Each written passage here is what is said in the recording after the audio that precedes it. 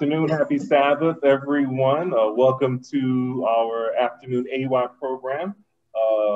This is the English and White household here that we will be starting off today's program with a little bit of old-fashioned song service. So we'll start with a word of prayer to get the program started. Father God, we're grateful for your Sabbath day, this respite that we have from the cares of the world. We ask that as we continue in worship together, that your spirit will continue to abide with us. We pray that the words that we sing, the words that we say, will be music to your ears. In Jesus' name, amen.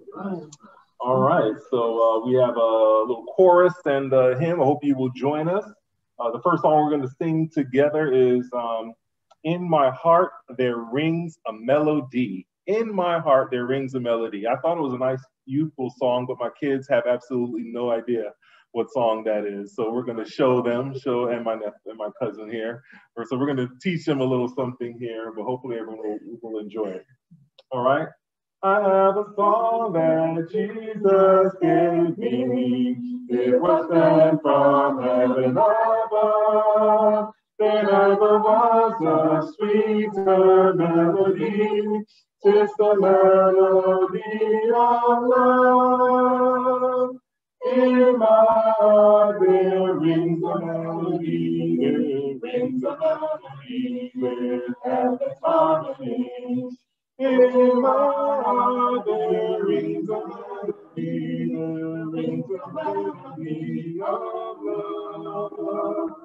I love the Christ who died on Calvary, for he washed my sins away. He put within my heart a melody, and the melody is there to stay. In my heart there rings a melody, there rings a melody, heaven's harmony. In my heart there rings a melody. There rings a melody of love. That's the, get it right. To be the endless theme glory. With the angels I will sing. To be a song with glorious harmony. When the chords of heaven ring. In my heart there rings a melody, there rings a melody, with heaven's harmony. In my heart there rings a melody, rings a melody of love. A lot of pressure to sing in this household. If your harmony ain't right, you get slapped upside the head. So I'm sweating here under the pressure. So the next song we're going to sing is actually a hymn. Number 338 in the hymnal. It's called Redeemed. We're going to sing that newer version from like 1826. The newer version is from like the late 19th century. Redeemed, number 338. 338. Redeemed, how I love to proclaim it. Redeemed by the blood of the Lamb. We thank God we serve a God of second chances, right? We can claim it that his blood is redemption. That's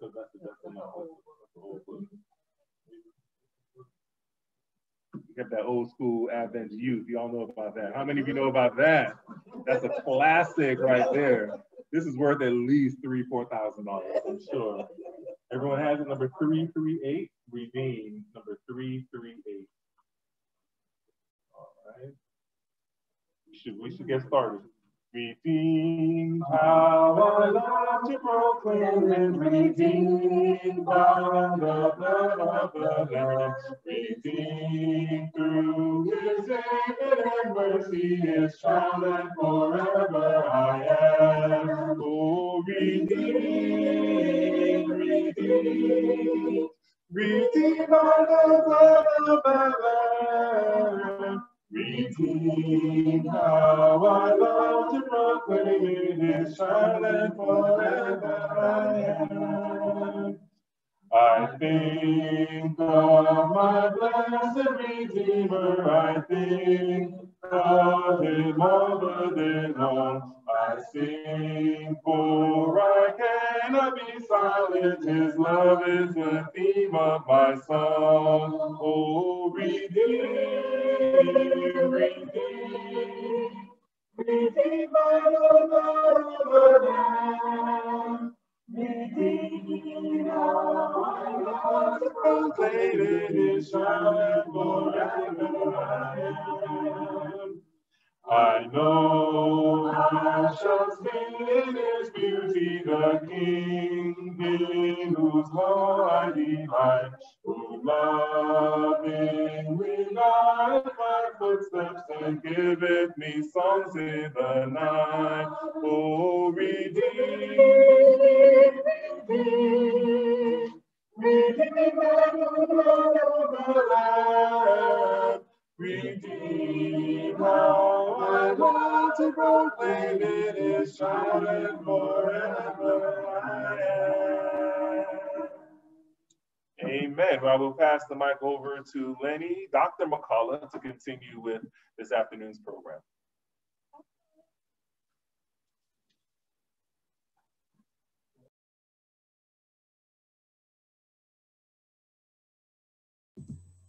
Thank you. I'm running back and forth a little bit, but it's all worth it. It's going to be great. It's going to be great. So right now, but just let me say this before I even get to that. You know, I realize now where the power lies in the English family, because I asked Shirley to just get somebody to do 2 songs for me, and she got a whole choir. And so I know where that's powerful. So now I know. I always thought it was somewhere else. I don't want to say who I thought it was with, but I always thought it was somewhere else, but I was wrong. So wonderful, wonderful. Well, right now we're going to have prayer by Dr. Jude Pierre. Unmute yourself, please, and give us a...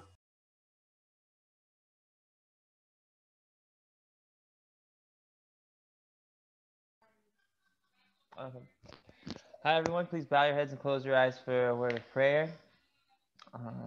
Dear Heavenly Father, I just want to thank you so much for your many blessings, for the love that you've shown us for this Sabbath day, Lord. We just ask that you, at this moment, come and abide with us as we dive into this AY service, Lord. We ask that you be with both the speakers, allow them to speak a word that really touches and resonates with all of our members, Lord. Allow the message to change our perceptions on what we view beautiful hair to be and hair care. And just allow us to be able to really take care of our hair and show these crowns that you have blessed us with until you put a crown of gold on our heads when we see you in glory, Lord. We thank you and praise you for all that you've done. In Jesus' name, amen. Amen, amen. And now we're going to have our scripture reading from Mr. Richard Troford, a friend of mine. His wife is going to be presenting, and he agreed to do the scripture for us today. He's one of the elders at Florida City Seventh-day Adventist Church. Welcome, Richard. Thank you. Good evening. Our scripture reading this afternoon comes from the book of Luke chapter 12, verses 7, and it says, "But even the very hair of your head are all numbered. Fear not, therefore, ye are all more valuable than sparrow." May the Lord add a blessing upon the reading, the hearing, and the doers of his word. Thank you, sir. Thank you. Now we're going to quickly switch gears and go into the theme of our part of the program. I had the topic as here today, gone tomorrow. A lot of people are going bald, a lot of our own people for various reasons, some that are avoidable. So I have with me today a hairstylist. I get their different names they use for people in that profession, but she's gonna give us a little bit more information and then tell us some more details. Lois, are you there? I am. Good afternoon. Good afternoon. Can you hear me? Let me introduce you, Lois. Lois, this is Lois Troford. She's licensed to, I guess, I don't know if you, what's the best term to use? Hair specialist. Hair specialist? Yes. Okay. And she has been doing that for a number of years. She has given me some information that I think that, and she'll present to us, that's going to change some of the ways we do here, or some of our ladies, even some of our men. So at this time, it's the end of the month, but we're dealing with a lot of elderly people. This is Seniors Month, and some of them have lost their hair, both men and women. And she will give us ideas of way to retain as much hair as possible. And we also have, in our community, we have a lot of hangups about hair. When I say our community, Black community, those of us of African descent. So we're going to talk about that, how we fit into society with our different hair and different looks. And my wife will be presenting some of that later, Dr. Judy McCallum. So let's start out with Lois. Can I just ask you a few questions before we get going though? How long have you been doing this profession? Oh, young people get an idea of what to expect. Yeah. Oh, over 20 years. Yes. You've been doing it over 20 years. So what type of training do you have? What did you have to do to get licensed to do this? Well, it takes a 2-year degree. If you want to do more than here, you can also add a business degree to it also. Okay, so I think you're happy with your career choice based on the way I see you light up when we talk about here. So is that correct? Oh, definitely. It is my passion. So it's just it's more than a job. Okay. Yes. All right. Why did you choose it? Actually, it chose me. It was not my first choice as a career, but when I came to school, I signed up late, and what I wanted to get into was not available. So my sister recommended me go to vocational school until it opens up. I found out I love it. My teachers found that I was pretty good at it, and she encouraged me to do it, and here I am today. Okay. Now, would you recommend it then to young people as something to do? Actually, it's a very lucrative career, and I recommend it because you can take, as a cosmetologist, you can go to so many avenues, whether you wanted to do just hair, you want to do body, or nails. It is something that you can really be good at.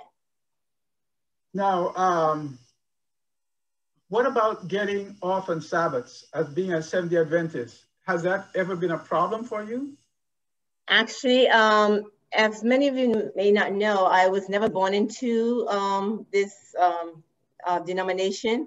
So I studied here before I was even Adventist.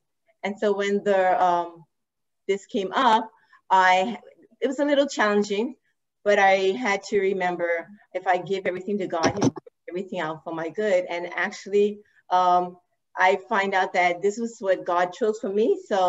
And I actually went into it challenging Him and say, no, Saturdays is where, I was told we make more money. And God said, I have the last laugh. And here I am today. I have taken off every Sabbath, and God has truly blessed me. Wonderful, wonderful. Thank God, thank God. Now, let me ask you, the type of patients that you, or clients that you see, is a mixture of different races, or do you do pretty much one race of people, or only African Americans, or whatever? Do you do all types of people? Cut all kinds of people? Actually, my client base is, yes, from every diversity you can think of, from every walk of life, from every culture. So I have from white to black to red to yellow. So yes, I am an international hairstylist. Okay. So that means that there's different types of hair then, right? So is that something that you find that that you can work with any type of hair based on what I understand you're saying then? Yes, so I work from straight to curly to wavy to extremely curly hair that we recognize as kinky hair. Yes, from fine to thick, the coarse, the whole 9 yards. Okay, so one thing I gleaned from you last time we spoke. I'm not supposed to say kinky anymore, right? Kinky hair is not. No, it has a negative connotation. So we prefer extremely curly. I had no idea. I've been saying kinky hair. Nobody told me. I wish somebody said something. So we say extremely curly now, right? Extremely curly now. It's yes. Curly. All right. So we have curly and extremely curly. Exactly. Whatever. Okay. Now, I know you have a presentation. I don't know if you want to do it, or do you prefer me to keep asking you the questions, because I have a bunch more questions to ask. I'm sorry, I didn't get that question. I know you have a slide presentation. You want to do that, or do you want me to continue to ask you the questions, because I have so many questions. Let's continue since we already started this way. It's fine. Okay. All right. Now I understand chemicals. That's my big thing. My wife has been dyeing her hair, and I've been telling her, do not dye your hair, do not dye your hair, because from what my understanding was, the dyes are carcinogenic.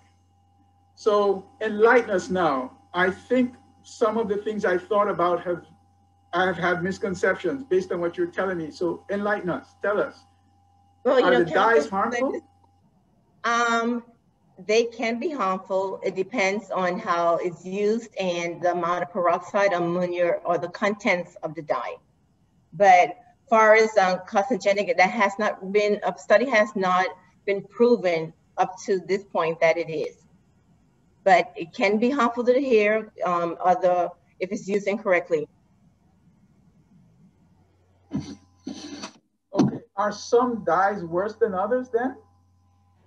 Yes, Are there they is. all equal? No, they're not. Remember, the dyes have a content of ammonia, has a content of peroxide. So the more you use, the stronger it is, and overuse can cause damage to the hair. So if you dye your hair more often, you're more likely to get damage to the hair. Yes. Is that what you, that's my understanding. Yeah, the more often you dye it, if you dye it too often, okay. Okay, what about other procedures? If you do other things on your hair also, does that apply also to that? Remember, we are a human nature. Our nature is to have what we don't want. Or sorry, to have want something that we don't have. So the persons with curly hair wanted straight, those who wanted straight wanted curly, those who have dark hair wanted light, and vice versa. So my job as a hair specialist has to determine whether their hair can sustain what they want. So I go ahead and examine it and then try to see if this is a good process that what they've chosen. So besides that, there's, so we have chemical service that's lightening the hair, extremely light. We have a color that goes extremely dark.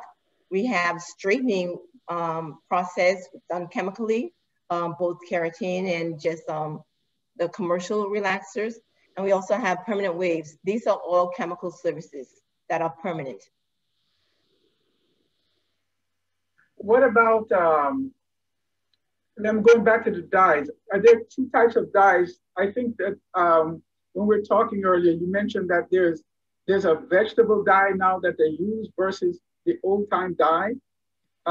Is that correct?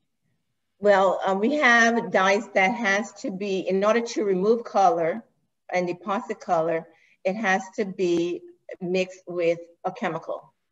A vegetable dye does not have to be mixed. They're made from plants, plant derivatives. So it's just a topical color that changes the hair color only to a certain degree without damaging the hair.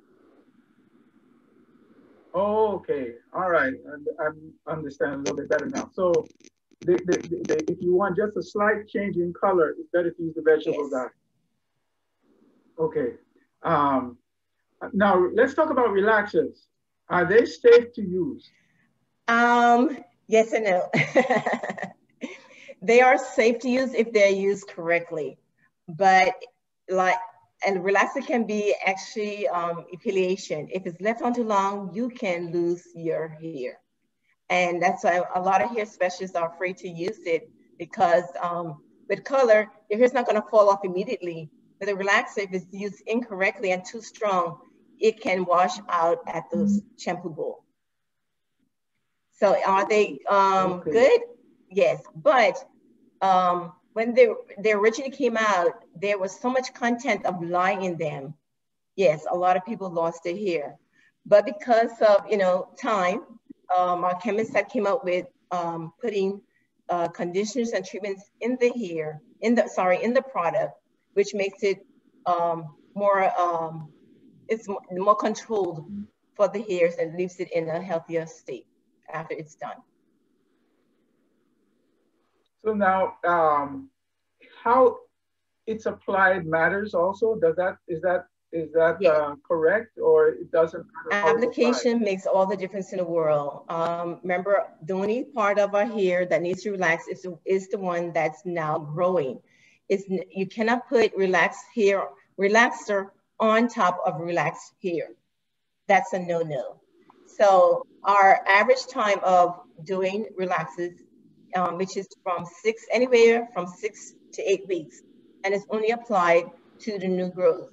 If it goes beyond that, you are asking for damage here, and you're infringing on its integrity. Okay. Are there any hair products out now that you consider unsafe to use for the general public that they may just see on a shelf somewhere? Is that, are there products that you wouldn't recommend that are, people going out and purchase? Actually, there are products out there that is really not healthy for the hair. what may be in them or general idea of there's products now, believe it or not, that contains formaldehyde. So those, because I focus on healthy hair, those are products I would not use on any of my clients. Okay, so formaldehyde is a no-no. Absolutely no-no. Yes. Okay, so everybody go back and pick up your bottles and look Please at read the them. content. Yes, and those also, another one that has a high percentage of sulfate also is a no-no. Okay, sulfate and formaldehyde. Okay. How often should you use a relaxer then, or a dye? You said you shouldn't use it too often, but you didn't give us a time. Is there a period of time you think it would be safe? Like every week? No, a relaxer should not be used less than 6 weeks to the minimum. And so a color, you can do it up to 4 weeks, every 4 weeks. Okay. Let me go back to the old-fashioned way. What about the hot comb? I grew up and we all like the old-fashioned way. We know that, you know, how much it works. If you just didn't make it too hot, it would work. Is a hot comb still a viable option? Actually, we have emerged from the hot comb. We now use a tool called the flat iron, which does the same thing, but because it's made out of different material from the known hot comb, it's safer on the hair and there less chance of you getting burned or overheating your hair. Oh, all right. So flat iron is replaced with hot comb. See, I didn't know. I'm behind the time. You know, I'm catching up though. I'm catching up. Yes. Now let's talk about hair extensions and braiding. Can those extensions cause hair loss? Well, the extension itself doesn't cause hair loss. The application makes a difference. There's so many different ways that it's applied to the hair. It can be sewn on, it can be taped on, infused on, and then if it's done correctly and removed in the correct period of time, is no harm to the hair. But continuing use, especially around the hairline, which is the weakest part of our hair, and around the top crown, we can experience hair weakness, which can cause hair loss. And also it can be, cause some scalp irritation also, which can sometimes turn into or allergy or, you can probably lose your hair, especially with the one that you tape on.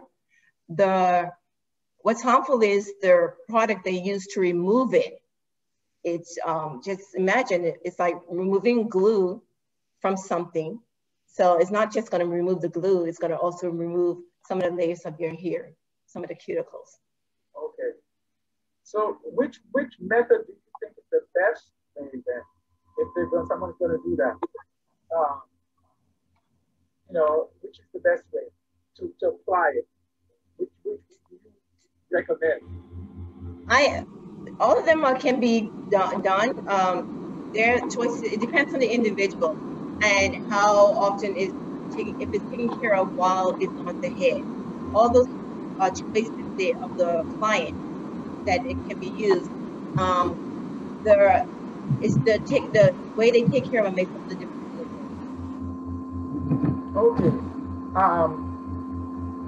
Does the weight of the hair make a difference? Because I see some people with some extremely long hair and some with very short. Does the weight make a difference? Because it seems to me that it would pull more in your hair if it's heavier.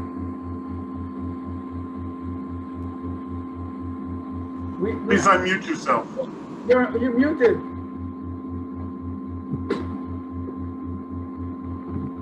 Maybe unmute her. Okay, are we good? Yeah. Can you hear me now? Yes. Okay, sorry. That's a homie, sorry. Okay, there we go. Yeah. The weight of the hair we were talking about, is that have anything to do with the hair loss you see sometimes? Oh yes, it's when it's too heavy for the hair. Of course, it's going to pull on the hair and it cause the hair to fall out. Definitely. Okay, so we want to go with something that's going to be reasonably, you know, the right weight or yes, something. the right amount and the right texture. You don't want to do anything that's going to irritate the scalp or weaken the hair. All right. But sometimes the hair is too heavy. Yeah, go ahead. Sorry. Sometimes when the hair is too heavy, it can also destroy the hair follicles, where you know it's the base of where the hair grows, and that results in balding. Okay. Now, how often I see some people have different types of pieces in the hair and they don't wash it as often. How often should you wash your hair? Is it every day, every once a week, once a month? I mean, give us an idea of how often you think we should wash our hair to keep it healthy. We should all have a routine for our hair, just how we have hygiene for our body. The same thing applies for our hair. Now, the most straight hair has a tendency of being more oily than curly hair. So therefore, their hair has to be washed or shampooed more frequent than the curly hair. But for average curly person, you should wash your hair at least every 4 to 7 days. Okay. Now let's talk about hair loss, alopecia.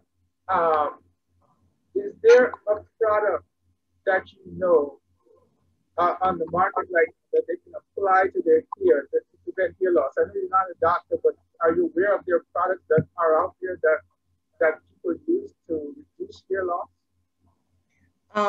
First of all, alopecia is not necessarily takes place because of their damage done to the hair. Most times it's done from your immunity. It's an autoimmune, yes, problem. And most times we see it more in men than women. But one of the things that comes when our job is not to treat the alopecia, but to recognize it, identify it, and recommend it to a dermatologist or a doctor. It's not our job to treat it. Okay. The only things that we can treat is tinea capitis, which is the same as dandruff. Those things, and also psoriasis or eczema. Okay, what if someone comes in with something like a ringworm or lice? What happens there? Okay, with the ringworm, usually they are, we know, usually when persons have a ringworm, is contracted through unsanitized instruments, like the razor that they cut the hair with or the scissors. If they have not been sanitized properly, it's so easy to contract ringworms. It's more frequent in a barbershop than it is in a salon. Those also can be treated with bacterial shampoos. Wonderful, wonderful. In regards to the lice, sorry. Luckily for us in the Afro community, it's very seldom we contract lice. It's usually attached to long, straight hair. So I have never came across up to this point of anyone with curly hair, extremely curly hair, that has lice. But the good thing about that is they have now salons open just to treat persons with lice. Okay, so there are places that are open just to treat people coming with things like lice. All right. Yes, if we have a, if anyone shows up in our salon, it's our job to recommend them to those persons, not to try to treat it or even take care of that client. Okay, wonderful. Good, good, good. Now let's talk about hair growth. A lot of people talk about losing hair, but or they're coming out with it. They seem to be fairly young people, but they seem to be losing a lot of hair. Is there an over-the-counter product that would stimulate hair growth? And talk to us about that aspect. There's a lot of products out there now that can stimulate hair growth. One of the popular ones is, I think you've heard about, is minoxidil. But we need to understand what really, how our hair grows. I know a lot of people complain about when they comb their hair, they lose so many strands a day, they feel like they're balding, but when they look in the mirror, they have the same amount of hair. The fact of the matter is that we can lose anywhere from 80 to 100 strands a day. That's normal. So it doesn't necessarily mean that you have a disorder or you're suffering from hair loss. That is normal to lose up to 100 strands a day. And to remember that our hair grows in cycles. So we have the anagen stage where it's active growing and it grows for complete 7 years. Hey, 7 years is completion, right? And then we have the canagen stage. It stops growing, but it only lasts 3 weeks. Isn't that wonderful? And then the telogen stage, the hair sheds and stays dormant before the new hair starts. So hair starts to sprout out, and that's in a period of 3 months. All right, so let me get this clear. So your hair grows for about 7 years, just grows rapidly, correct? Let's keep growing, yes. And with a period of 3 weeks where it stops growing? There's a period, yes, but it only lasts for 3 weeks. Wow. Isn't that awesome? That's it. it. And then the last stage, in 3 months, it sheds before it starts a new growth. It sheds and grows at the same time, yes. Wow. Okay. Yes. Those are things I never knew about hair, and I've studied a lot of it. Yeah. Okay. Is there anything more that we didn't cover that you'd like to impart to our listeners today, or viewers, about hair? Is there anything that we missed, perhaps, or any question, or any viewer, or anyone looking may want to put a question in the chat that you can ask her? That we'd love to have you pose a question to her right now. I know somebody asked for your phone number, and so they can reach you later on after Sabbath. Okay. Is there a number you can give us that we can do that? Sure.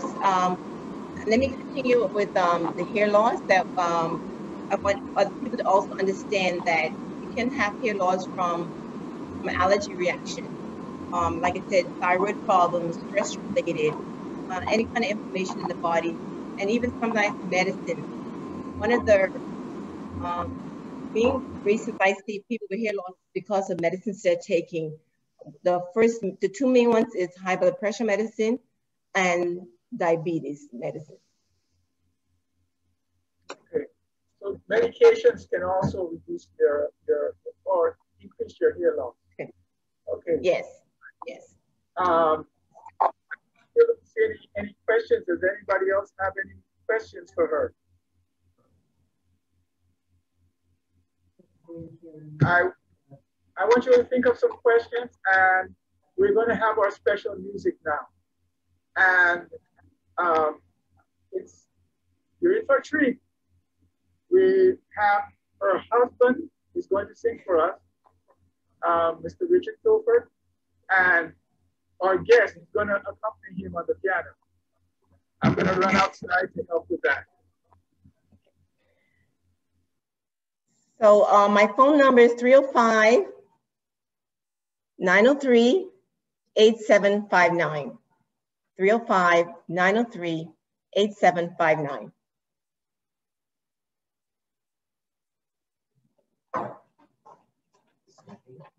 I can move it for you. What do you think? You can see?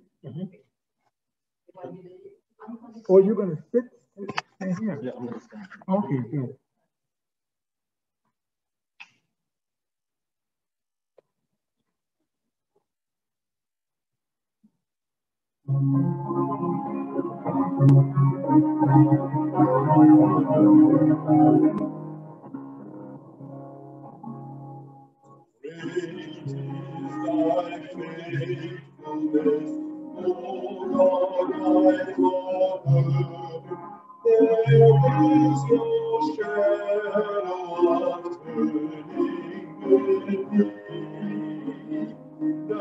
changes from thy compassion, they fail not, as thou hast been and forever will be. Great is thy faithfulness, great is thy faithfulness, morning by morning, new mercies I see. All I have needed, thy hand has provided. Great is thy faithfulness, Lord, unto me. Summer and winter and springtime and harvest, sun, moon, and stars and their forces above, join with all nature in manifold witness to thy great faithfulness, mercy, and love. Great is thy faithfulness, great is thy faithfulness, morning by morning, new mercies I see. All I have needed, thy hand has provided. Great is thy faithfulness, Lord, unto me. Pardon for sin and the peace that endureth, thine own dear presence to cheer and to guide, strength for today and bright hope for my tomorrow. Mercies are thine with 10,000 beside. Great is thy faithfulness, great is thy faithfulness, morning by morning, new mercies I see. All I have needed, thy hand has provided. Great is thy faithfulness, great is thy faithfulness, great is thy faithfulness, Lord, unto me.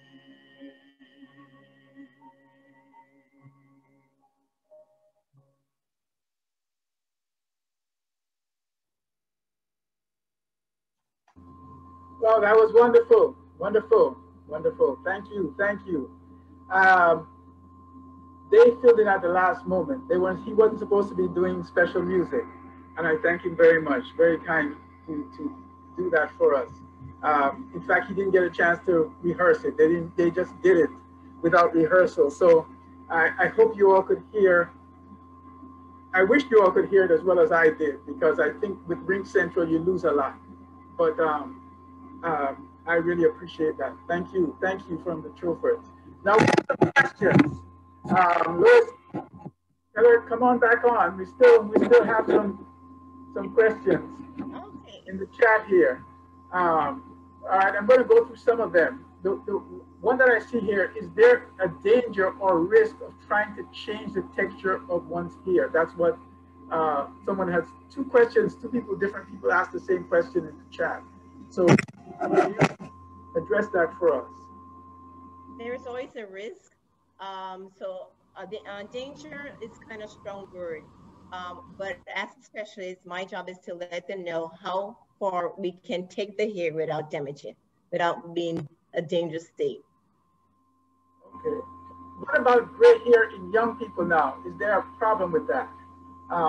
is that strictly genetics, or is it something they're not doing, or maybe something they're not eating, or can you give us any information about that? We wish we can say it's an unhealthy diet, but no, it's mostly genetic.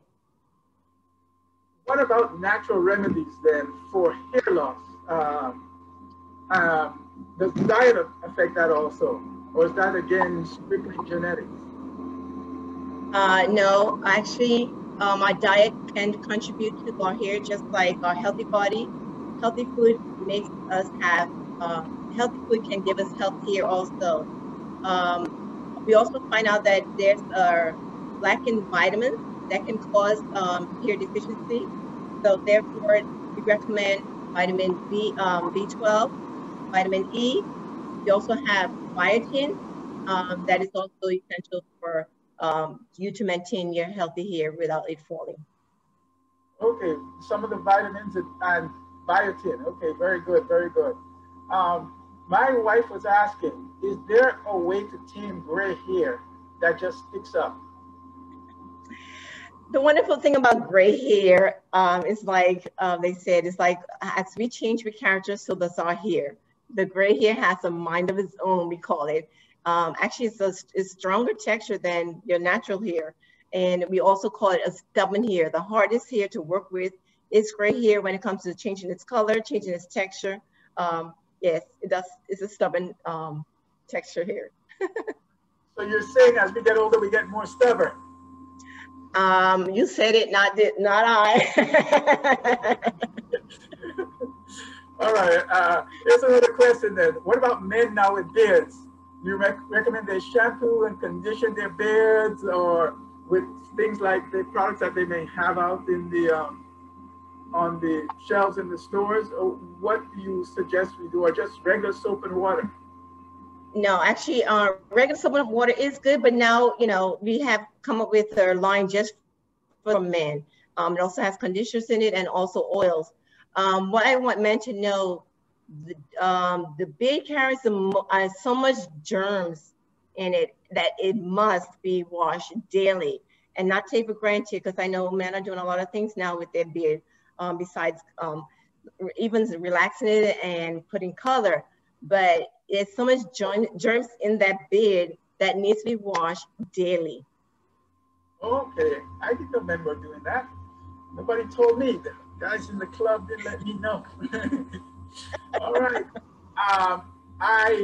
I'm totally out of questions unless anybody has any question they'd like to ask. Anybody who's online want to click on and ask a question, feel free to. You have her now. We're going to put her number in the chat for those of you who are online. So we'll have that for you so that you can get a hold of her.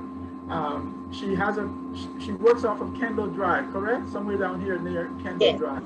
Yeah. Oh, I see another question in the chat. Kendall Breeze. Sorry. Okay. Around Kendall's on 104th, you said? 124 behind Bahama Breeze Restaurant. Okay, I know where that is. Yeah. All right. Is Vaseline good for your hair? That's Vaseline for years. Yes. Yes, we grew up with Vaseline, but we found out that it's a very heavy and pasty. So it just sits on top of the hair, and all it does is attract all the dust and the elements of the hair. So it makes your hair dirty faster. So we come up with a new oils that is a serum that is very light, and it can penetrate the first layers of your hair, makes it more flowing and healthier. Okay. So, but Vaseline of itself is not bad if somebody uses it, just that they just have to keep washing their hair more. It's not bad. Yes, I have to wash more often, and but if there's a better product out there, why not? Yeah, I remember the grease. I remember greasing down and that's all we knew. Yeah, and the stocking top. Nobody doing that anymore? Is that still? Is that out? Some people still use that. They still do, but satin or silk is the better route to go. Okay, all right. Any more questions? I don't see any more in my chat here. I'm checking right now. I don't know if anyone who has one on YouTube, maybe John can relate to us and we can answer it later. But if not, I think Jude has his hand raised. Who's that? No. Someone had their Jude hand has raised? his hand raised. Yes. I don't. Yeah, go ahead. I had a question. Do you have any recommendations as far as a wash routine? I know it varies based on different hair types and textures. And also, could you give a little bit of information about the lock method I've heard, where they suggest, I think, putting in like after you wash your hair, you put in like a leave-in conditioner, like the LOC, like if you could give more clarification on that. Okay, the right regimen to have healthy hair: shampoo the hair, always use a conditioner, always use a leave-in, while it's wet, and when it's dry, put a serum. That's the perfect routine to have to maintain healthy hair.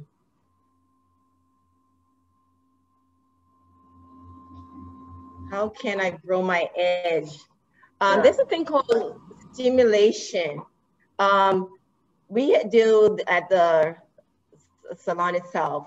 When you do a treatment, you're at the sink, we massage your hair. It is to get all the blood back to those areas, especially those areas that that's weak. We want to get the blood flowing there, and that's the way you get all the nutrition back, flowing back to your hair follicles in order to stimulate hair growth. When you say edge, you mean right at the hairline? Is that hairline? I think the person's referring to the hairline. Okay, all right. Yeah, just so everybody's clear as to what we're talking about. Yeah. All right. Well, I think we've exhausted all the questions. Thank you, Lois. Thank you, Richard.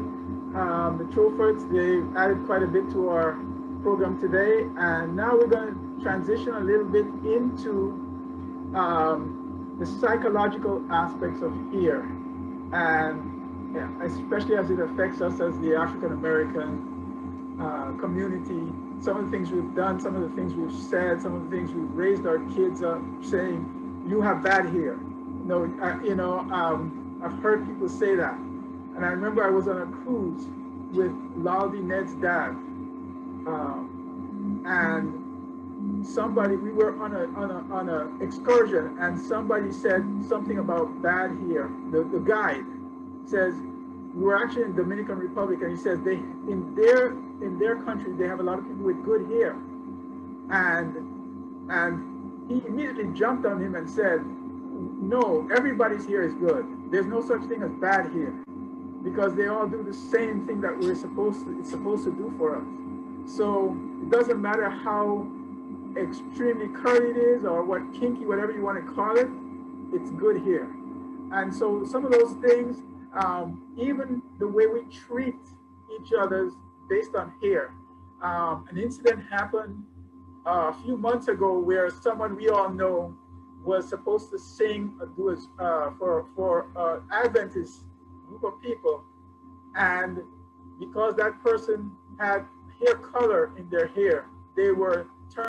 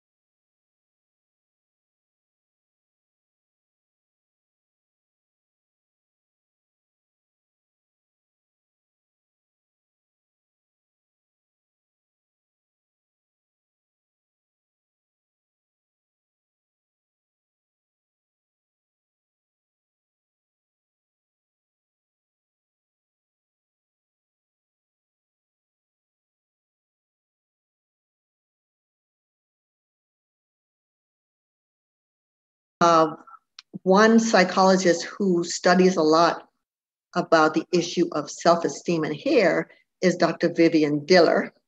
And she came up with this idea of beauty self-esteem. And for her, beauty self-esteem is really how we look influences how we feel and vice versa.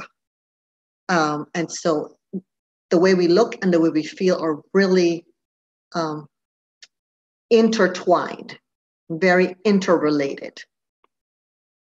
And so if we're going to talk about hair, as Adventists, we know lots of Bible verses about hair. And I don't know about you, but when I was growing up, some of these verses would be quoted, at church for members who weren't following the rule, following what Scripture says. The way we look and the way we feel are really a couple of verses that I just want to touch on. The first one, interrelated, by Paul, where he says, and so does we're going to talk about hair, teach you that if a man wears long hair, it is a disgrace for him. So that's in 1 Corinthians 11:14. And then in 15, he says, but if a woman has long hair, it is her glory, for her hair is given to her as a covering. And then Peter jumped into the mix, and Peter was like, well, don't let your adorning be external, like the braiding of hair. So where he says, and so growing up, we're going to talk about hair, teach you that if a man wears long hair, it was frowned upon if a man wore long hair. Now I'm going to tell you something Len might not want me to say, but when I met him, his hair was almost as long as my hair. He had a huge afro, like out to hair, the biggest one I had ever seen. It was so big that when he took his class picture, his afro exceeded the parameters of the picture. And people would see him now and they go, wait a minute, he has no hair. But, in those days, things were quite different. So long hair was frowned upon. I know he was at school and he would get in trouble for having such long hair. Nowadays, things have changed a little bit, but maybe not as much. And for women, it was always a thing about, long hair is preferred. So you always want to have long hair because, the Bible says that long hair is for her glory. So there was that whole encouragement. And then what happens if you didn't have long hair? Not everybody does. And then the whole thing about braiding up the hair, especially braiding up the hair for men, was something that was very frowned upon. I'll give you guys I remember being in high school and coming home. My sister was braiding one of our neighbors' hair, a boy. And my dad came home shortly after I did. And he said, what? Don't do that. That's not to be done. That's not to be done. He chased the boy back to his house because, that's not what we're supposed to do. So we have especially as West Indian heritage people, we have a lot of strong views about hair and how it ties into who we are. So that's what we're going to get into a little bit today. So let's look back at history. So historically, hair that was attractive, that was decorated, was what people valued. And if you had beautiful hair, if you had long hair, that was associated with your high status and with being wealthy. And so if you didn't, you could wear wigs, and they would have elaborate wigs that they would have in ancient times, like Greek and Roman times. And if you could wear fancy wigs, that showed how much wealth and status you had. Closer now, in the colonial period, when the United States first started, white curly wigs were the style, like you see in this man on the screen here. And today, even in England, if you are a lawyer or a judge, you wear one of these curly wigs even to this day. So there is this idea about elaborate hair, long hair as something that is something to strive for. Now, let's talk about how it works in our stages of development. So if you were, I don't know about the rest of you, but I was a bald baby. I never had one strand of hair when I was born. Now, babies with thick hair are seen as more robust than those like me who had little to no hair. And in adolescence, when boys start sprouting hair, that's associated with virility. And with girls, once they start having hair, it's associated with fertility. And we see that if you have hair that's thick and luxurious as a woman, that's associated with sexuality and sensuality. And so you see as this woman here, this may not actually be her hair. It might be a weave or something to accentuate, to give it that fullness and that thick, luxurious look so that she looks more attractive. So now what happens if we're still talking about developmental issues, we notice that in midlife, we see the thinning and losing of hair. And for women, we see it in the front.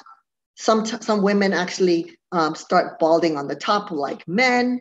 And that is associated with aging, or they have poorer health, or they have some kind of health issues. They're also considered not to be as fertile or not to be as virile as, if you're a man.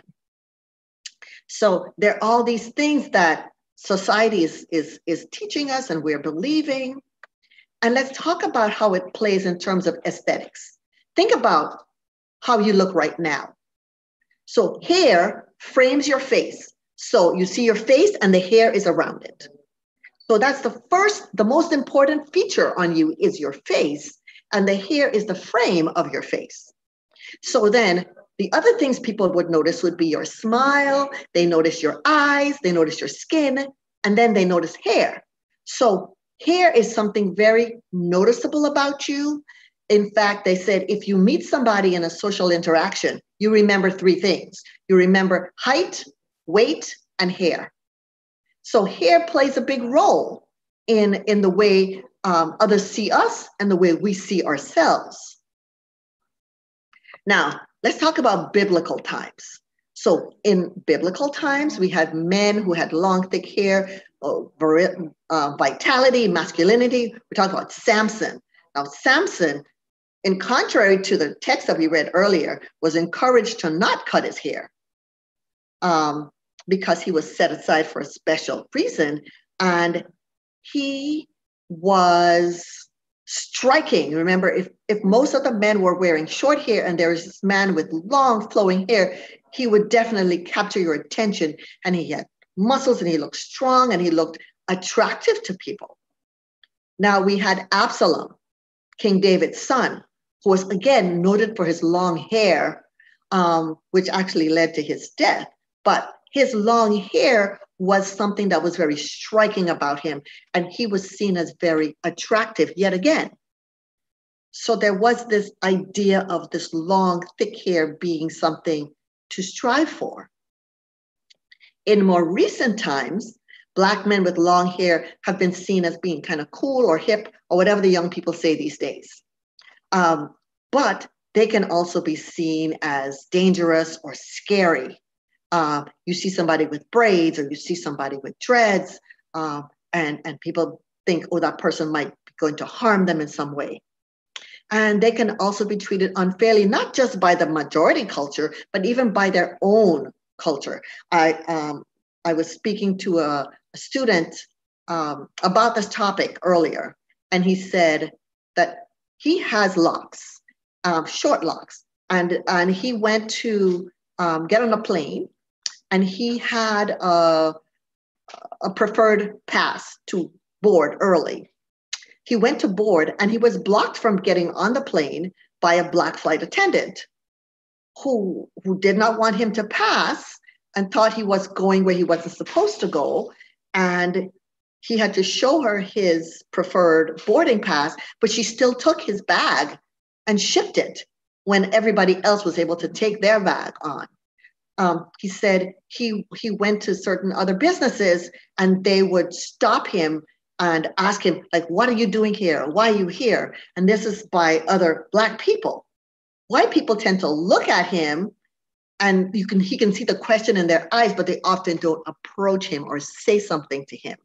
He gets that treatment from, other other Black people. Part of that could be that some Black people might see somebody who dresses in this way that's outside of the norm as maybe hurting the chances of people who follow the rules, who dress in accordance to the norms, or they feel like they need to watch for this person who's going to do something, again, harmful or dangerous, and hurt the hurt Black people's reputation as a whole, kind of a thing. So what happens when men start to lose their hair? Well, there's embarrassment. And, early on, they might try to hide it. But then when they see that it's really changing and it's coming full force, they experience some grief. They experience some sadness, some depression, and they also have some low self-esteem, because men's view of themselves is also tied in to the hair that they have. Now, the thing with hair is it's different within a family even. I can think of a family that I know that has two brothers. One brother died at 90 with a full head of hair, and the other brother went bald in his 20s. So it's really genetics. It's the luck of the draw, and you kind of have to,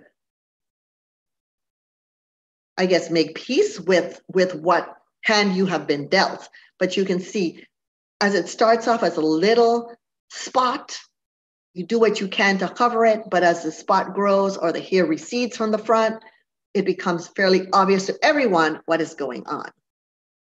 So what do men do to hide their hair loss? Well, we know about wearing hats and caps and stuff like that.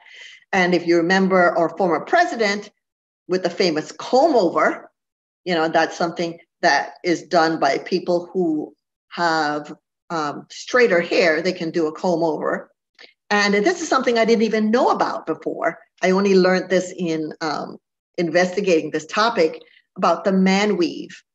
And so we see on this slide that the guy to the right, that's how he looks in the first picture. And you see how he looks in the second picture after he's had this weave attached to his head. Now, of course, it's glued on there. And so, again, you get into some of the things that Lois talked about earlier about, how you can damage your hair or damage your skin with this kind of thing. And then the other one, which, again, I did not know about, my son told me about this one, was the Beijing hair dye, which you can see on the left set of pictures, where you see that they use a dye to give the illusion of hair and to fill in the missing parts so that they look as if they have hair. And then we get to the part where you have to make a decision. So with men, it's like, okay, do I retain the hair I have and just cut it low, like the first picture on the left? Or do I shave it off and go bald? And then there's the decision whether you want to go with a small beard or whether you want to go with a full beard. There is this idea that the fuller the beard, the better. And, you guys can tell me something about your view of this if you think that this is more in line with what some people say overcompensation because of the lack of hair, or it's just a style. I think it's something that is true for different people for different reasons. So I'm going to leave that up to you in terms of why people do what they do in this regard. So women experience hair loss as well. So they also go with embarrassment because, women are expected to have hair. In our society, bald men are becoming the norm. It's okay to be bald, but for women, that is not acceptable. So there's this embarrassment. They also have depression and grief and low self-esteem because of not having their crowning glory, as the Bible says. So how do women cope with that? Well, women have more options, I think, than men. because, you know, women can wear wigs, they can wear weaves, they can have, you know, head wraps and hats and all kinds of things that they can do to cope with the loss that they have. But let's talk about what is influencing hairstyles. So we know that social media is a very strong player in this. What people see in social media is how they feel they have to look. And then we see advertising, whether on TV or in magazines, billboards. You know, in our Western culture, the white blonde woman is seen as the ideal with long blonde hair. And so the goal for many women who are not white is to have hair that looks like Caucasian hair. And this quote is from Bandile. She is an African model who was interviewed by the British Broadcasting Company because there is this issue now in Africa where a lot of women, because of braiding and attaching weaves to their hair, are losing a lot of hair, especially in the front region of their hair. And so this was her quote, and she said, "Every woman feels more sophisticated with a weave. Half of us feel like when you've got a long weave and long hair, you look a bit more beautiful and you're accepted better in society." So there's this societal pressure to have this long hair and to look like you're not embracing who you really are. You're like trying to look at another culture. And so there was originally this pressure to look white, to have long hair, to straighten hair. But today, there is this increased interest in natural hairstyles.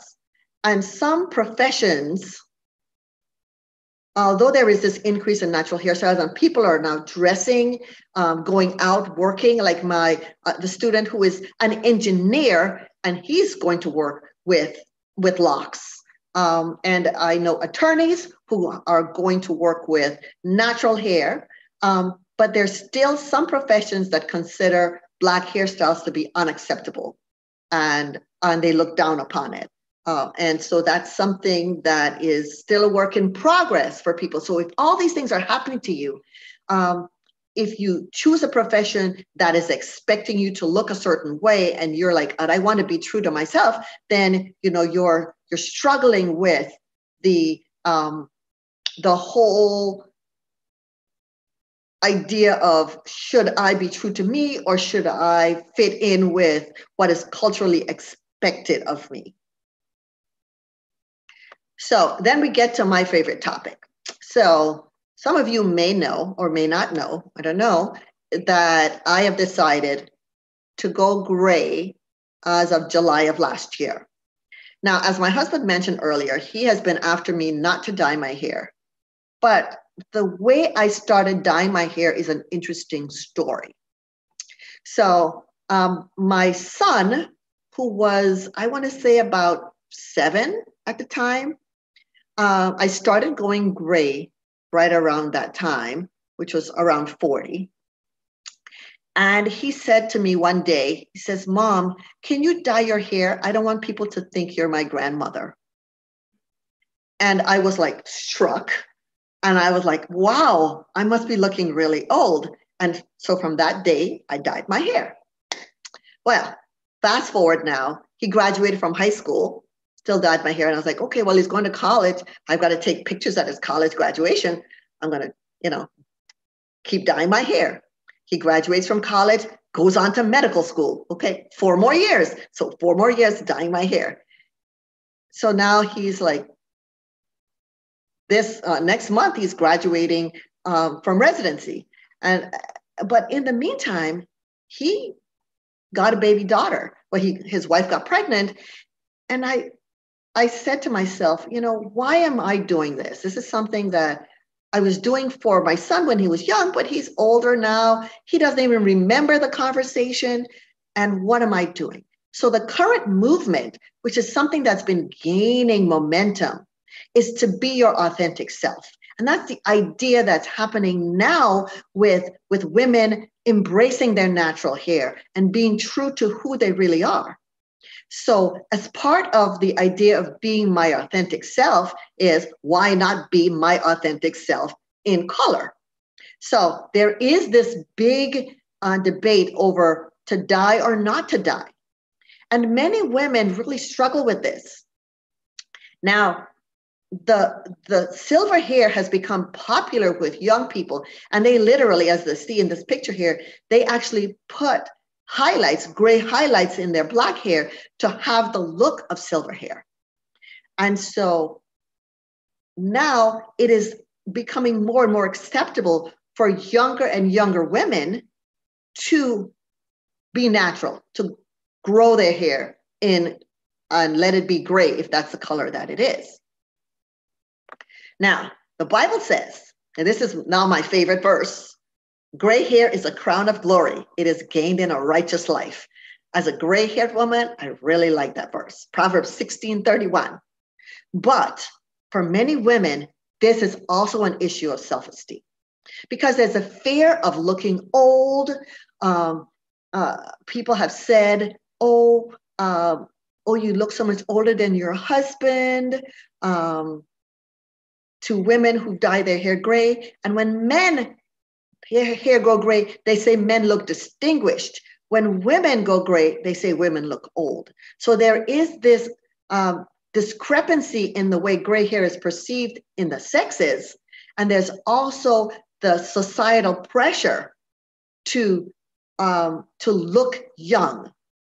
And so one woman told me, and she's in her 80s, and she said, I will dye my hair until I die. And I said, well, who are you fooling? Everybody knows that you're gray. She says, yes, they might know it, but they don't know it for sure. And so we have this pressure to fit in to this mold, to fit into some societal expectation.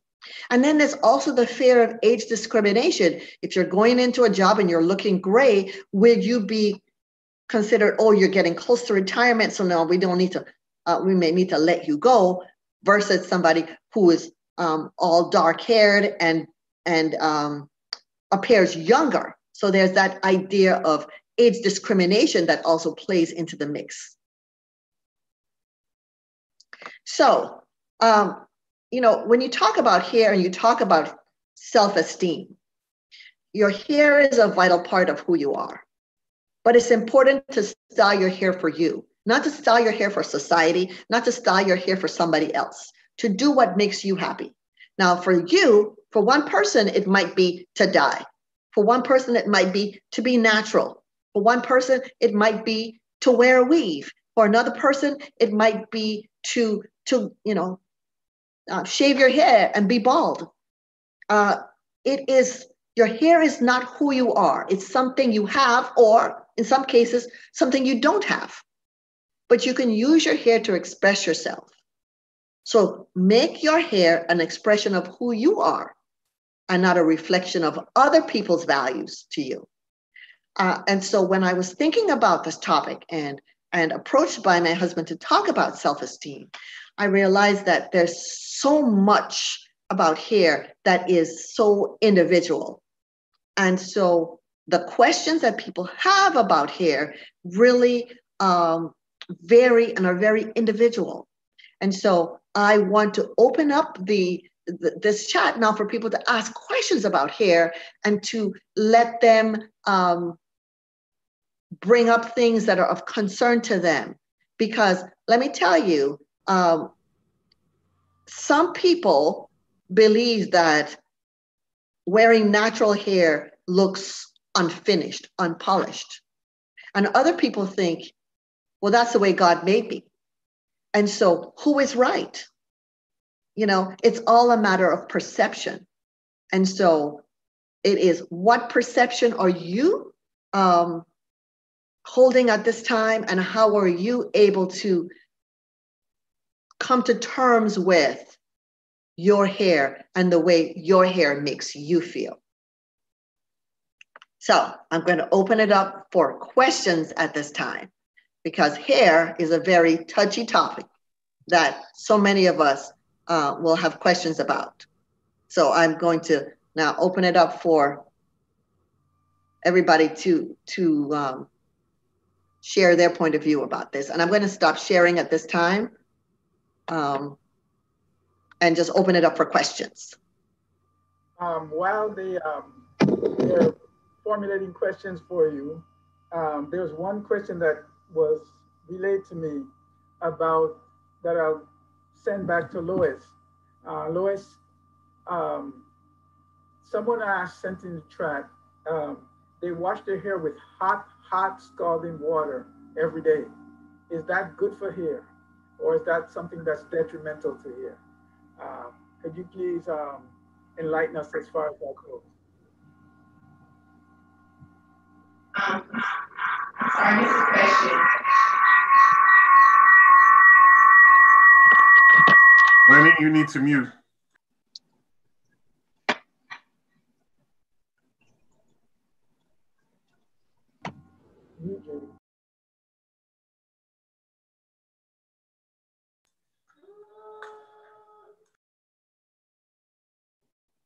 Sorry, can you ask the question again, please? Yes, the question is about hot water. Taking a shower with very, very hot water every day. Is that detrimental to the hair? Yes, just how you can scald your skin with hot water, you can also scald your hair. That's not a good idea. You should always use tepid water or cold. It's actually the best.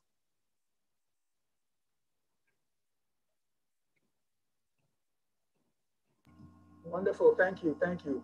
Now let's turn to questions for Judy. Any questions anyone has concerning her presentation? You can come on, you can open up and ask it. I had a question, but I'll hold on to mine for a little bit longer. I'd like to hear some other questions if anyone has any more questions.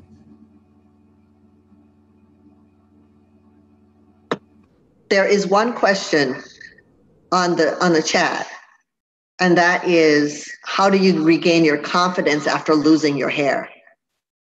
So I don't know if this is a man or a woman. So if you have lost your hair, if you're a woman, you tend to just cover it so most people don't notice what is happening. For men, it's more obvious, and it's very unlikely for them to hide it. So the idea of recognizing that your hair is not you. Your hair is a part of you, but it's not who you are. So it's just like, I have now changed my appearance. And so this is my new look. And it's not that it's a good versus a bad look. It's just a different look. And so it's just adjusting to a different look and not labeling it as a bad thing. And that helps you in terms of regaining your confidence. Because when you see somebody who is bald, or you see somebody who is who has lost their hair, and they carry themselves with a sense of confidence, that person is less likely to attract negative attention, simply because for them it's like, well, this is who I am. You know, I know one lady who has alopecia. Alopecia is when, you know, your hair, you've lost your hair, and she has no hair on her head at all. And so she comes to church. Sometimes she comes to church completely bald with her dress on, and that's it. Or other times she will come with beautiful head wraps, beautiful colors. And so one day I asked her, I said, how do you manage this? And she said, well, you know, I had to come to terms with who I am. This is me, I cannot change. So I can either walk around feeling sorry for myself, or I can accept this and move forward. And the way she moved forward was, she was like, I'm claiming it. And she's totally confident in herself. She's like, this is who I am. This is how God made me now. And I'm going to just be glad in what I am. And it's that kind of confidence. It's that I said, if you don't feel that way, fake it till you make it. Because it's something that comes from use, from trying it and realizing that we all believe that there's a spotlight on us, that everybody's paying attention to us. And in reality, most people are paying attention to themselves. And so when you get over the idea that everybody in the world is looking at you and commenting on you, and you realize that everybody's kind of caught up in their own world, it helps you to be more confident in being who you are. Actually, that was one of the questions. What do you do? That was my question. If that to improve your self-image, if you've lost your hair. I have actually 2 patients, women who are completely bald, and they always carry themselves so well. I commented to one of them, also myself. I said, I like the fact that you come just as is, without any wrap or hat or anything like that, and you carry yourself so elegantly. I just love your look. I said that to her, and she thanked me, and she said, yeah, it's who I am, so I have to be true to myself. Essentially the same thing. What do you say to young people, though, or to those of us who are in higher positions, so older ones, and the young ones are coming up and seeing them wearing the long hair, and they have it, they're extremely curly. And it seems like if the older ones are buying into what the media is saying, the young ones will automatically buy into that also. What can we do to try to prevent that, for our young people to accept themselves as who they are? I really have a burning desire for this question, because I look at my granddaughter and I don't want her to be feeling that she's anything less than anybody else. And if her hair is curlier. And so I think that brought it really strongly to me. And so what do you say to everyone, not just to me, but to all of us? And how do we, as a society or group or a church, change that perception to some degree?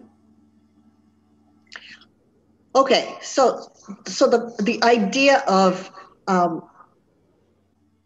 trying to fit into this mold that society has set for us, people will feel that pressure. The only way it changes is for those of us who want to change, to try to make that change.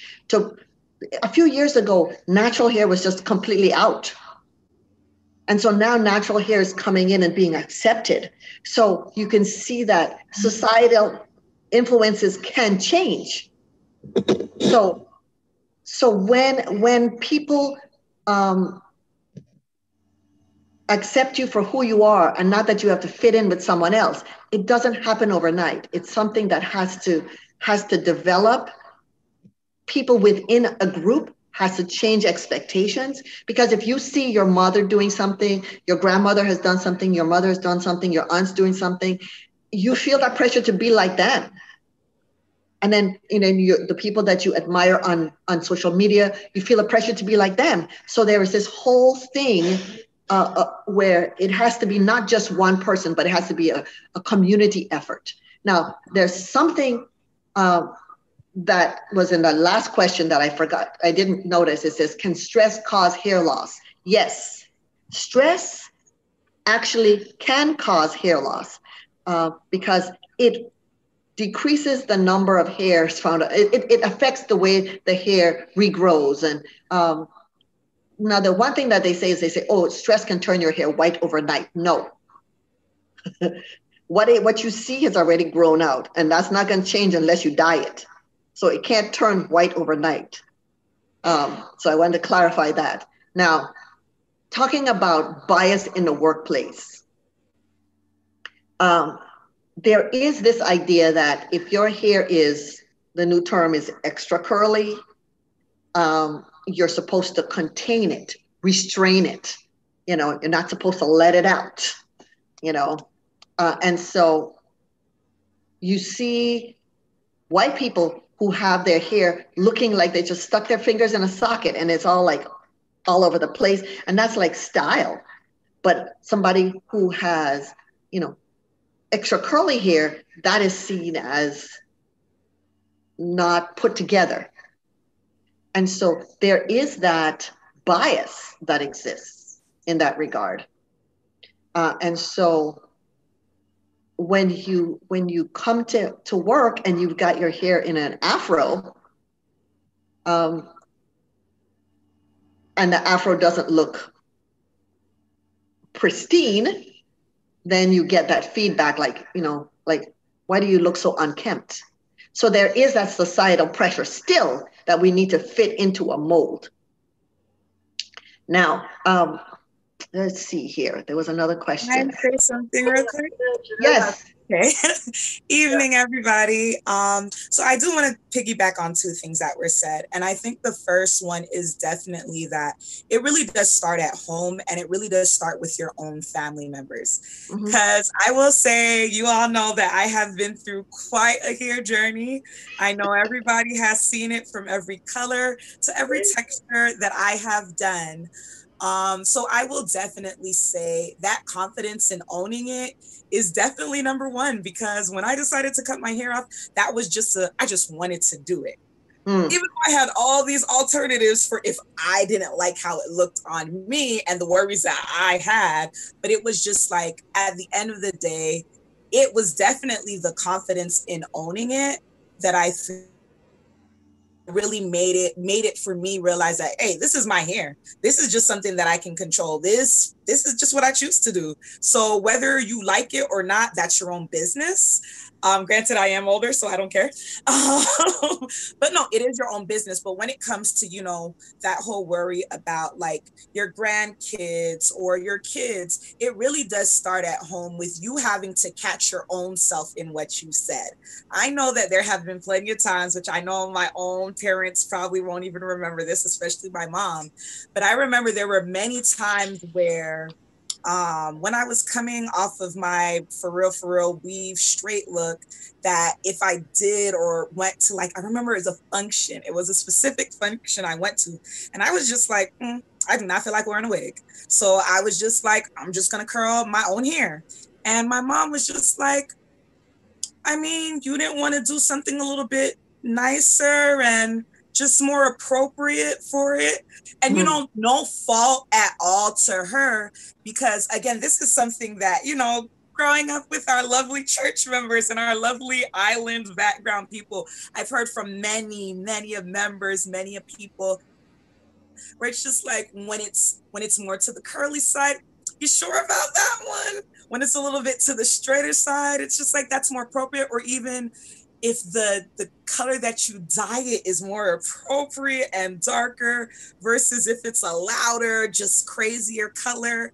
And for me, it really does start at you making, you and your household making it a okay thing to be like, wear your own hair, encouraging it for you to wear your own hair.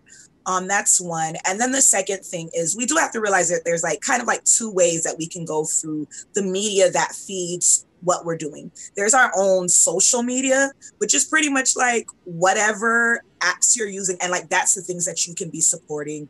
And that's the things that you would also want to like encourage your own family members to be a part of, because that's the stuff that you can kind of control. Because your traditional media, it's traditional media. They're always going to go with, you know, either somebody that's super dark is really pretty right now, somebody that's super skinny, you have to be super tall.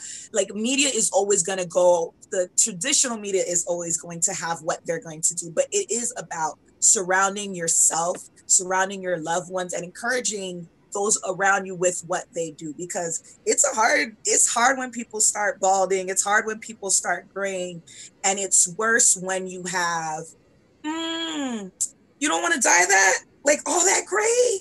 You're too young for that. Like, or just being, you know, just encourage in that. And it's kind of, you know, at the end of the day, you start pointing out things that, you know, tick you off the most because it affects you. For me, I was just like, I'll be honest. I started dyeing my hair. I started graying when I was in 6th grade, really, really young. And in the beginning, I was trying to pull those suckers out because I was just like, oh, too young for this. But after a while, I was just like, I like this. What can I do with this? What can I add to this? And so definitely it becomes that whole, you know, you being encouraged and people encouraging you and you just being confident in what the Lord gave you to work with. Because it don't matter if I got an inch of hair on my head or however long these braids are right now. You know, at the end of the day, I'm not my hair. My character, my personality, it's not just based on my hair. I can lose all my hair and that's not going to change who I am. My hair is not going to determine whether I'm going to make it into the kingdom or not. Like, it's just an item. It's just an item. And I think we have to realize that sometimes we put too much importance on the style, the way it looks, if it's acceptable for this and that. And it's just like, no, it's an item. It's an item. You can have it or you cannot. And right. And you know what? For most people, hair will grow back. You know, for most people, hair will grow back. So if you cut it, for most people, it will grow back. And the idea that like short hair is less attractive or like curly hair is less attractive, it's all a matter of opinion and perception. It's not based on anything like real, you know? So be who you are. And I do agree that we need to start claiming it. So now that I've decided to go gray, I've been telling everybody to go gray. And everybody's like, at first people would be like, my patients and people that would see me, they would like stop and look at me. And the patient would walk in the room, like, you know, after COVID and we went back to the office, they're like, and I was like, yep, I'm going gray. And they're like, oh, but it actually looks nice. And I was like, yes, because it's me, you know, and people have been very respectful, in my opinion, for me, but it's not always for everybody. There was another lady whose husband told her she needs to dye her hair because he does not like gray hair. And she said she felt the pressure that she had to go and dye her hair because she wouldn't be pleasing her husband. And that's part of what God wants her to do, is to please her husband. You know, that's a whole other thing that we can get into. But I think that it, first of all, comes with accepting who you are. And it is for each person, their own thing. Now, the question that we have here is, do you believe that cutting or changing your normal hairstyle is a coping mechanism? Changing your hairstyle is a normal thing to do. You get tired of looking the same way. Very few people look the same way they did when they were younger. And changing with the styles keep you looking fresh and young. It's okay to change your style. So it's not necessarily a bad thing. It can be a very healthy thing. Let's say that Janelle has been one that I've always looked forward to see what her next style is going to be, because I remember the short green look. I mean, I just remember I never pay attention to people's look, and except for Janelle. And I love the way she has done her hair. I just love it. I just love it. It seems that there's always something new that's different. So have confidence, young lady, have confidence. Yes. Yeah, I have a question though, a question somebody sent me, texted me, and probably Lois can answer this one. For an older person, can a person find out if their follicles are dead and future growth is not possible? How do you know that? Or do you just accept it because you don't see anything coming out? Yes, a dermatologist can determine that. That's not in my field. But if they go to a specialist or a dermatologist or specialist doctor, they can determine that for them. Okay, thank you, thank you. Any more questions for Judy? Any more questions for Lois? Any more? I think we've exhausted all of the questions. Somebody was asking about biases in the workplace. I think you answered that. I have one more thing, if we have a little time before we have Vesper. I have a Kahoot game about hair. So if the powers that be can allow me to share a screen. Let me see if I can figure out how to do this now.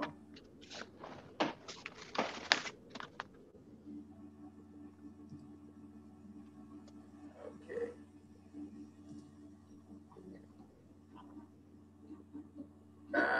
You gotta play it on the phone. Yeah, hold on a minute. I'm trying to.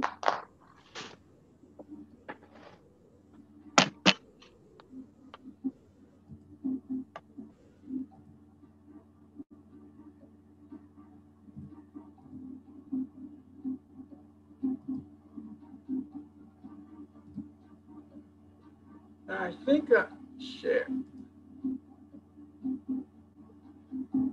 Okay, here we go.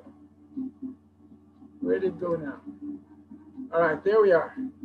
Can we see that? Can everybody see it? Good. Those who are going to play the Kahoot game. Sign in with the number to pin. Go to Kahoot 450-4587. Go to Kahoot on your phone.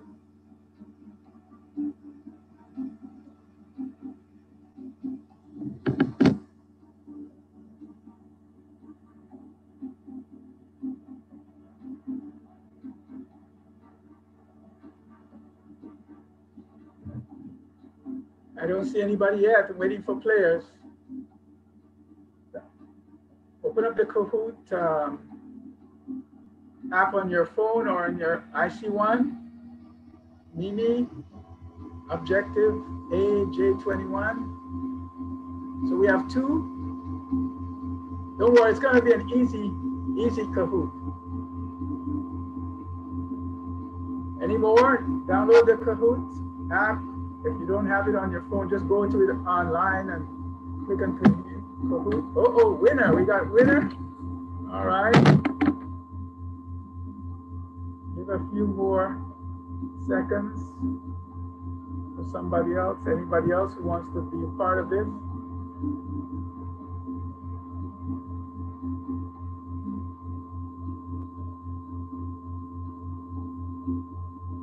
I only have 3. Is that going to be it? No mass? No mass? Little McCallum. Uh-oh. CLG.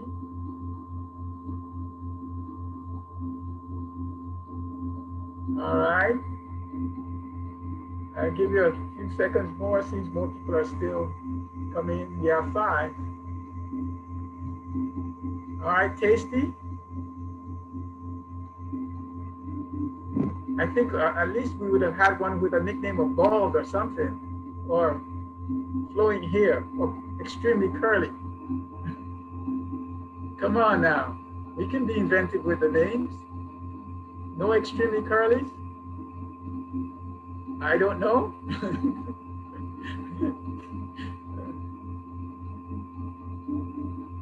All right. Is that 1, 2, 3? We have 10.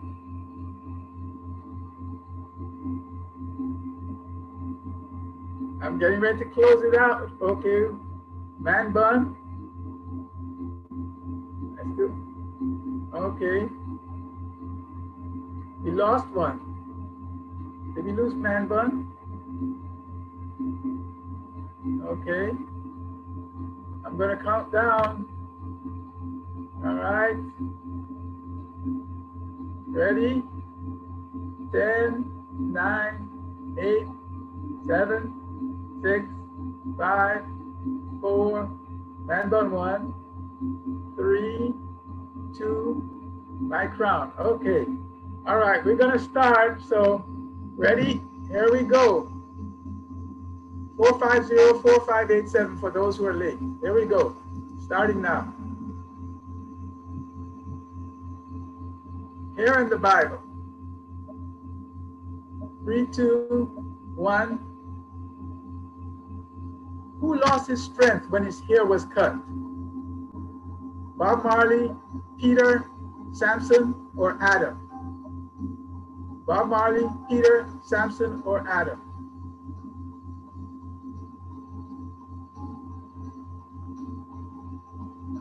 Who Who lost his strength when his hair was cut?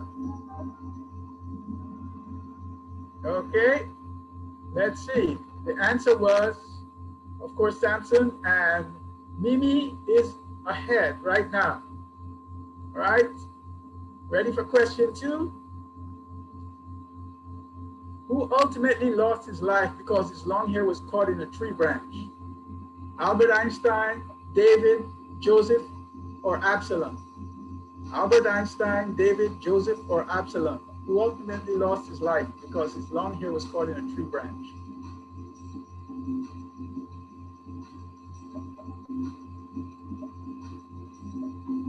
Time's up. Of course, it's Absalom, this David's son. And I wouldn't go over the whole story because of time, but we'll move to the next question. Again, who's in? Mimi's still ahead, but CLG, whoever that is next. Question number 3. Who dried the feet of Jesus with her hair? Mary, Martha, Delilah, or Ruth? Mary, Martha, Delilah, or Ruth? 7, 6, 5, 4, 3, 2, 1. Time's up. All right, we have 7 who got that right. It's Mary. And okay, Mimi's still ahead. Objective AJ21 is second. All right, let's move to the next question. Whose hair was not singed despite standing in a fiery furnace? Peter, James, and John, Peter, Paul, and Mary, Matthew, Mark, and Luke, or Shadrach, Meshach, and Abednego? Whose hair was not singed despite standing in a fiery furnace? Peter, James, and John, Peter, Paul, and Mary, Matthew, Mark, and Luke, or Shadrach, Meshach, and Abednego? Okay, we have 8 people who got that right, 3 missed it, and let's see who's still ahead. Mimi's still ahead. Objective AJ21 is still right behind her. All right, question number 5. The Ancient of Days is described in Daniel 7 as having this type of hair. Pure like wool, white like snow, ruddy like his skin color, and lastly, all of the above. Pure like wool, white like snow, ruddy like his skin color, or all of the above. The Ancient of Days is described in Daniel 7 as having this type of hair. And the answer is pure like wool. Pure like wool. And Mimi's still ahead, Objective still second, same order, it hasn't changed. Let's move on to the next question. Number 6, if a man has long hair, it is a blank to him. A, blessing, 2, shame, 3, curse, or glory. If a man has long hair, it is a blank to him, a blessing, a shame, curse, or glory.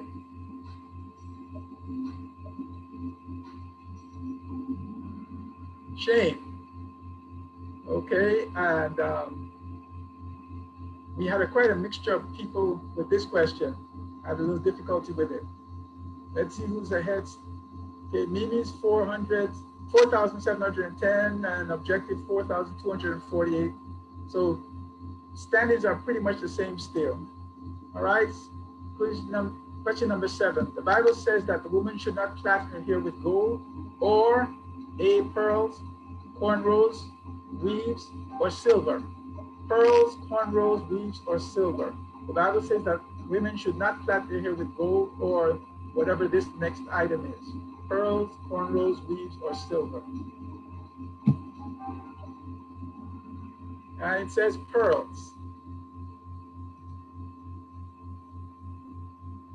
Okay, still Mimi's ahead. And let's move on to 2 more questions. There are actually 8, 9, and 10. Esau was the blank son. A, younger, 2, hairy, 3, dishonest, 4, mother's favorite. Younger, hairy, dishonest, or mother's favorite. Esau was the blank son. What was Esau? Okay, the answer is hairy. And 6 people got that correct. Okay, and again, the order has not, oh yes, man bun is moving up now. Man bun is moving up. All right, let's move to the next question. 9 out of 10. The Bible says that the very hairs of your head will turn gray, are numbered, will fall out, or are like grains of sand. Will turn gray, are numbered, will fall out, or are like grains of sand. That's what the Bible says. It says that the very hairs of your head are blank. And numbered is the answer, and most people got that one correct. And again, the order is, oh, who's LOL have just moved up into 4th place. Okay, and we have one more question. Here we go. Luke 7:10 states that the hairs on our head are numbered and we are more valuable than blank. A, sparrows, B, gold, C, rubies, or eagles. Sparrows, gold, rubies, or eagles. That we are more valuable than one of these items here, one of these selections, either sparrows, gold, rubies, or eagles. What does the Bible say? It says sparrows. And let's see, who is the winner here? Man bun is number 1. Number 2, objective. And number 3, oh, okay, I'm sorry, it went backwards. So Mimi was first, sorry, objective was 2, and then man bun was the 3rd. Thank you all for participating. I really appreciate that. I think it probably was a little bit of fun, and it wasn't too difficult. It was pretty much straightforward. So far the whole day has been on here, and we're going to close out with Vespers with our Elder Walker, and I'm going to bring him on, and then we'll do announcements after, if there are any announcements to be given out. So one of our Elder Paul Walker, he's a member of our health team. He's also counselor, does a lot of psychological work with young people, and he's going to present our Vesper thought at this moment. All right. Can everyone hear me? We hear you. Do you want a picture? Okay, let me do that. Seeing you.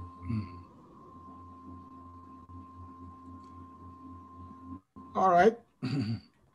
Well, thank you, Lenny, for this hairy discussion.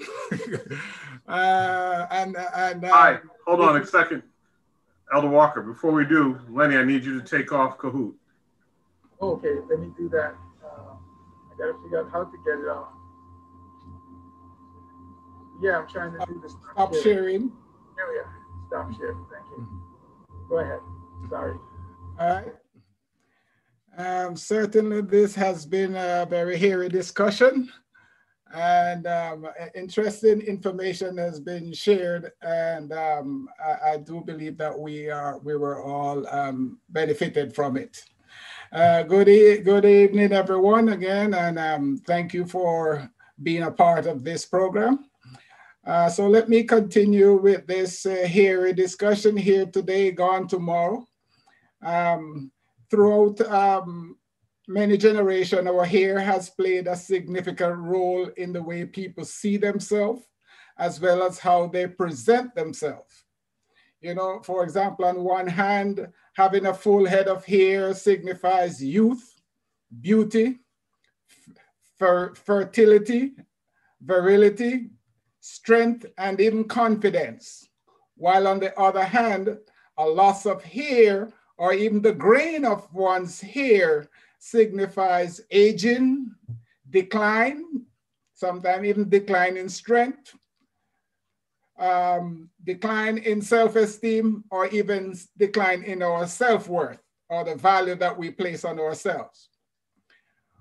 We have heard from the psychological perspective already, so I'm not going to address that part, but from a physiological perspective, the hair helps to regulate our body temperature.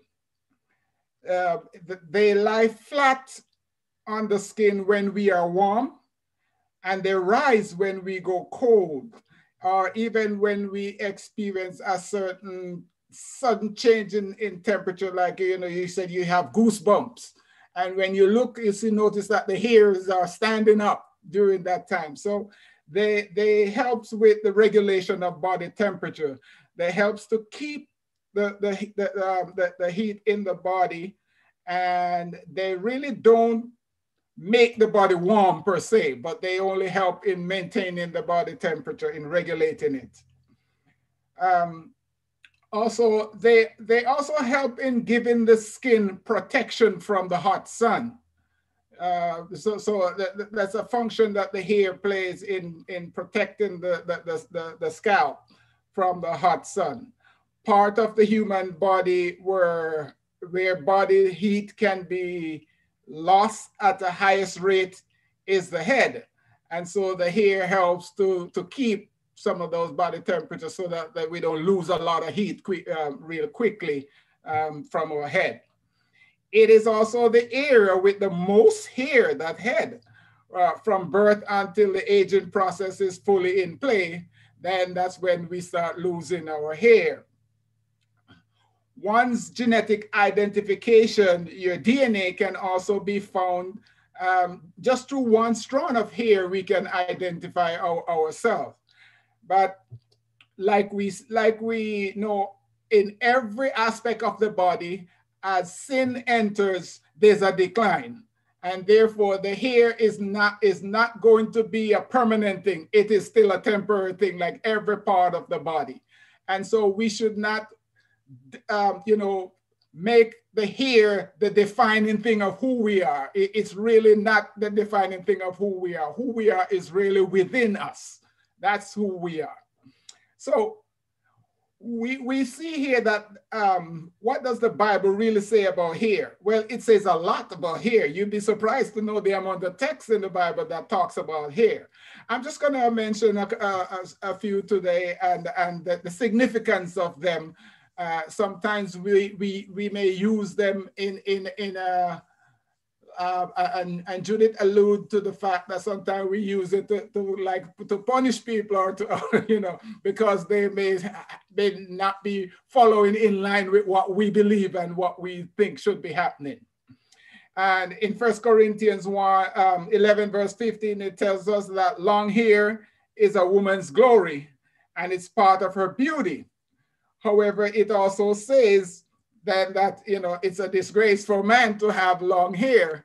I'm not certain exactly what people meant when he says that even nature itself tells us that it is a disgrace for a man to have long hair, because we know that the Nazarites, they grew long hair. We read where the Son of Man, he had long hair as well, pure as wool. So I'm not certain about that, but I know for certain that it does say that when the women have long hair, it is a beauty and a glory. In 1 Peter 3, verse 3 to 4, it also states that your beauty should not be based on external manifestations, such as the different style of your hair and putting in gold or whatever other jewelry in the hair, or the clothes that we wear. The idea here is not so much the style of the hair, but it has to do with the vanity in which we put into the styling of the hair. We make that more important than who we really are and what we do. So that's what this text is all about. It's not so much that it's wrong for you to braid your hair and so on, but when you make it even more important than anything, and we become so vain about it, even the clothes that we put on, the jewelry that we put on ourselves, it says that is not what we should be focusing on. It says, but it should be on the inward qualities, such as a gentle and a quiet spirit. That is what God values most, not the outward appearance, but what the beauty that comes from within. Proverbs 20 and verse 29 says that the glory of a young man is their strength, and the beauty of an old man is their gray hair. So, Lenny, I am proud of my gray hair, and I know you are too. So, while the young one may have strength, we got beauty, my son. We got beauty in our gray hair. And Proverbs 16 and verse 21 says, gray hair is a crown of glory. It is gain in a righteous life, you know. So we also recognize that, you know, gray hair and the loss of hair is a part of the natural process of sin and our existence here on this earth. So, you know, when it happens, we need to, like Judith mentioned, we need to embrace the confidence that, you know, my hair might have changed, my look may have changed, but I am still the same individual. And that is who God sees. God doesn't look at the outside, he sees the person within. The most famous account in the Bible about hair is that of Samson, and we can find that in Judges chapter 16. His strength, you know, most people say that his strength was in his hair, but when it comes down to the real meaning, his actual strength was in God. And it was symbolized through his obedience not to cut his hair, because God, that's the instruction that was given to him. So an uncut relationship of trust and obedience to God, that was what the significance of that long hair. Notice the moment he cut that hair is also the moment when he disobeyed God and did not go by what God said. And as a result, he break the relationship. And so cutting off the hair is like breaking the relationship and breaking his obedience and trust in God. And that is when he lost his power. So it's not so much about the physical hair itself, but it's about that relationship and that trust and obedience to the word of God.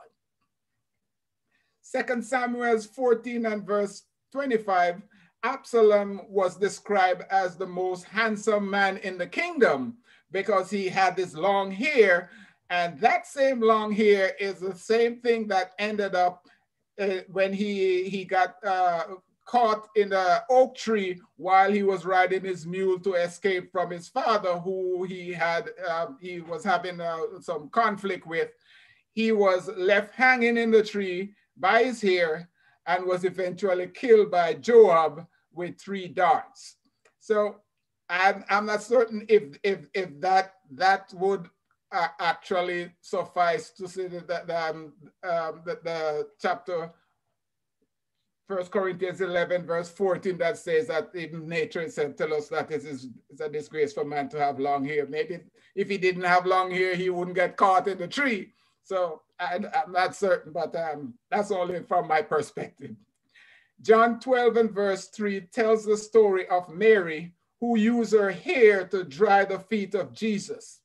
Now, the emphasis was not on her hair, but even though the hair was her beauty, she was more than willing to give up whatever was so important to her to sit at the feet of Jesus. She was humble and willing to place her pride and her beauty at the feet of Jesus, which is the same thing that we all need to come to, not to focus so much on the presentation of our hair, but more so to be willing to humble ourselves, to give up everything so that we can sit at the feet of Jesus where we can find salvation, because only through Jesus we can be saved.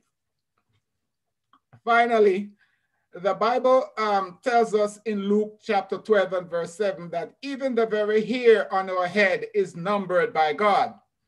I'm certain he knows which one I have left and which ones have already gone from my hair and a lot of you. You know, this is to show how intimately God loves and cares about us when he takes the time to even know the number of the hair on our head. You know, it says a lot about how much God cares for us and how much he loves us, how important we are to him. This is where our true value lies, in the fact that God knows us personally, he knows us deeply, he cares for us, and he values us. This is why he sent his only begotten son to die for you and me, so that we may have eternal life. There is nothing in the Bible about good hair or bad hair. That's a cultural belief. Because when man was created, God declared his creation was very good.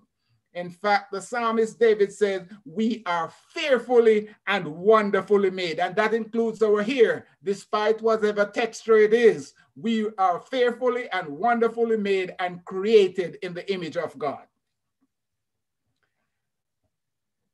Sin has tarnished every aspect of humanity. As a result, our hair is not going to be a permanent thing. It is a temporary thing. And so we cannot base who we are on a temporary thing. We have to base who we are on a permanent thing. And that is to know God and to accept him as our Lord and our Savior. He promises that he's going to give us a more eternal body, where the hair will be eternal hair. We will no longer be losing our hair.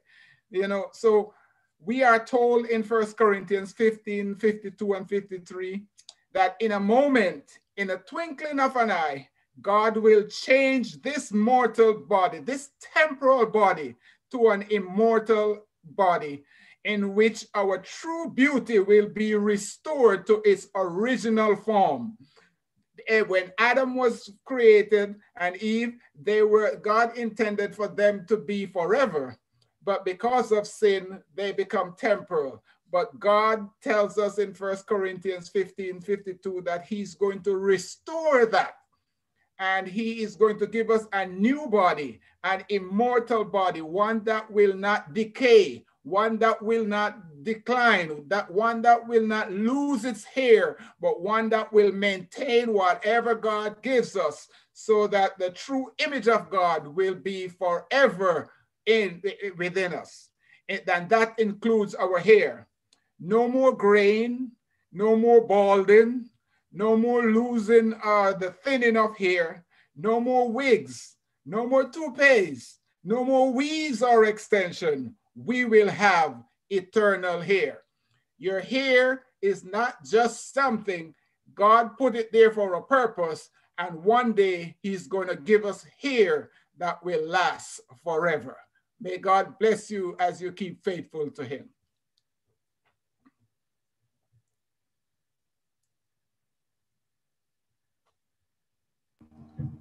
Thank you, Elder. Thank you.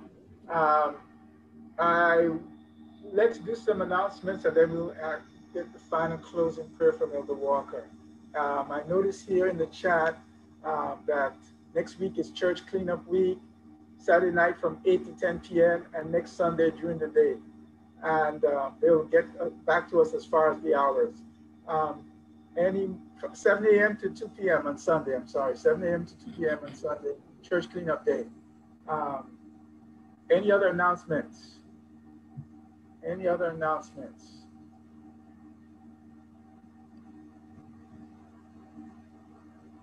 Okay, Juneteenth program coming up next week.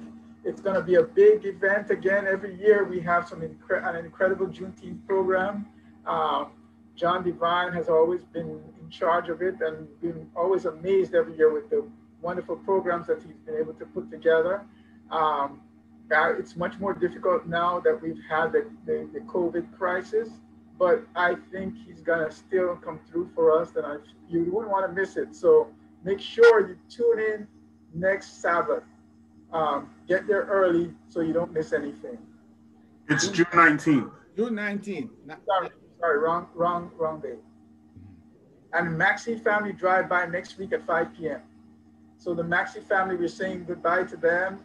they've served us well for many years, and we hate to see them go, but we understand. And so we want to show our appreciation. We'll do a drive-by at 5 p.m. And then that's next week. And then Juneteenth is the 19th. Okay, sorry about the mix-up. Juneteenth on the 19th. Any more announcements?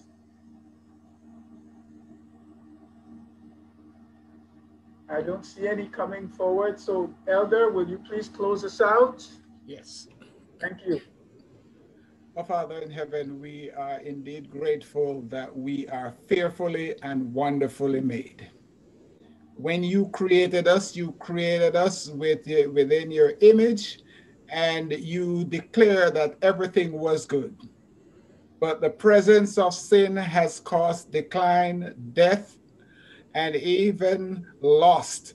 And Father, we know that this is only temporary because you have already instituted a redemption plan that will bring us back to our Edemic form, where we will maintain all that you created us with. We will maintain those, including our hair, forever. Help us not to have our self-esteem and our identity be hanging by our hair, but let it be the fact that we have Jesus Christ as our Lord and Savior. And because we are saved by his grace, when he comes, we will receive a new body. It doesn't matter what state our hair might be in at this time, but we will receive a new body where there will be no more death, no more thinning of hair, no more loss of hair, but everything will be perfect and eternal. Help us, Lord, to see that the value that you place on us is not an external value. It's that which is within. That's what is important to you. The heart is what is important. And if we know that we have Christ, we know that in this world, we don't have hope to have better hair, but in the world to come, we will have the perfect hair that God created. Help us to be faithful, to be true to you, for we ask all these mercies in Jesus' name. Amen. Amen. Amen. I overlooked one announcement that there's a survey that we should be getting. Please fill out. It's a survey about the COVID coming back reopening survey, and so please fill it out, send it in, and so we can make plans to open the church successfully in July. Thank you, everyone.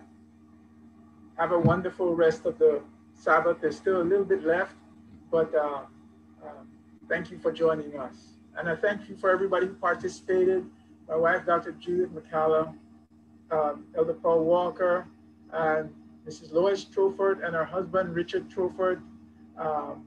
We thank you, everyone who participated, those who were behind the scenes, John and Josh and all, whoever was broadcasting things. Thank you all for your efforts. We really appreciate it, and have a wonderful evening.